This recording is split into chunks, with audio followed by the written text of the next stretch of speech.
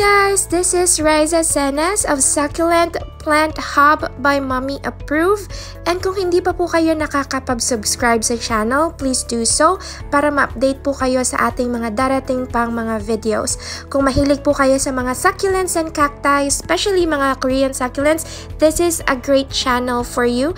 And if you think this video is useful, let me know in the comment section below. So let's start! First is we'll talk about plastic pots. Ano ba ang kagandahan sa kanya? First is economical. Mura at readily available kahit saan pwede mong mabili.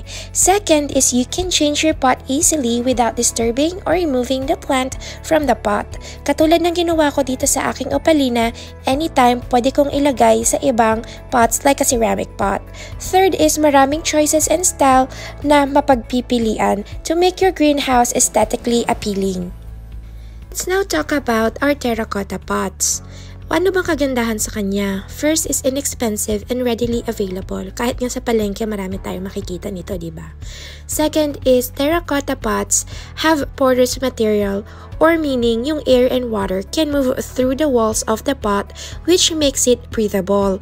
The roots can breathe, which prevents root rot and soil diseases. Third is they are also great for cacti and succulents that prefers drier soil. And next one is terracotta is great for cold climates. The walls of the pot kasi can attract the water out of the soil to help the soil dry quicker. Let us now talk about ceramic pots. Meron siyang dalawang klase, the glazed, katulad nitong hawak ko ngayon, and unglazed. Let's talk about the glazed. Ano bang maganda sa kanya? Ang advantage niya talaga is marami kang choices or style na mapagpipilian. How about the unglazed? Anong kagandahan sa kanya? Unglazed ceramic pots are like terracotta pots, meaning porous din ang kanyang material na ginamit.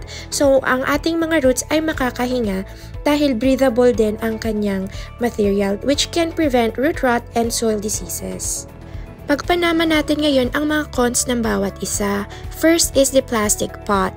Plastic pot are not very breathable and not porous. The soil also have a hard time drying out, which makes our plants more susceptible to soil diseases and root rot.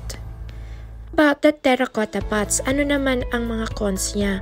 First is they may look sturdy and strong, but often they are fragile and madaling mabasag.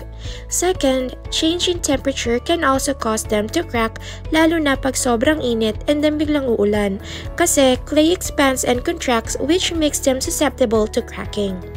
Third, the soil gets dry easily, so you water the plants sooner. Fourth, susceptible sa molds ang terracotta pots, lalo na pag ang climate nyo ay malamig at walang enough na airflow.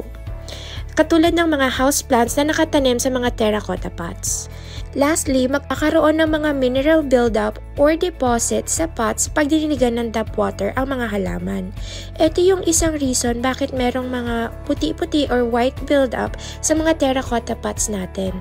Hindi naman siya danger sa mga plants, more aesthetic issues lang siya. Pero may mga tao na they think it's rustic looking. So, okay na sila dun sa mga white buildup or dun sa mga mineral buildup sa kanilang mga terracotta pots. So, let's move on naman sa mga ceramic pots. First is the glazed pot. Ang disadvantage niya is like the plastic pots, non-breathable din ang glazed ceramic pots.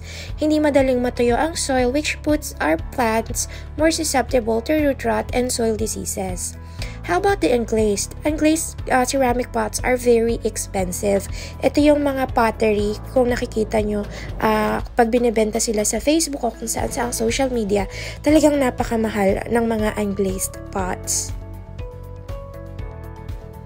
Hindi lang plastic pots, terracotta, and ceramic pots ang pwede natin pagtaniman ng ating mga succulents. Pwede din tayo magtanim sa metal, glass, wood, and concrete. For metal and glass, pareha lang sila ng advantage and disadvantage for the plastic pots and ceramic pots, while wood or driftwoods and concrete are almost the same with the terracotta pots. Given the advantages and disadvantages of each pots, ang lagi ko talagang ginagamit para sa aking mga Korean succulents and also the delicate ones would be the terracotta pot. I also love the simplicity, elegance, and uniformity ng mga terracotta pots. And yung mga Korean succulents ko, mas na-enhance ang kanilang vibrance and beauty pag nakatanim sila sa mga terracotta pots.